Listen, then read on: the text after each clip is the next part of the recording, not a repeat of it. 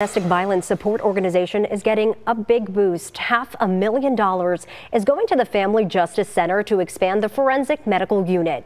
It'll also go to creating victim-centered living spaces, a food pantry, and getting more forensic technology.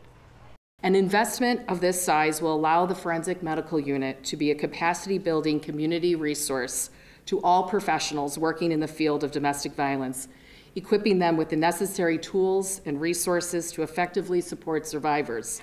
This investment will improve court outcomes for survivors by enhancing our capacity to address and document serious injuries with state-of-the-art technology.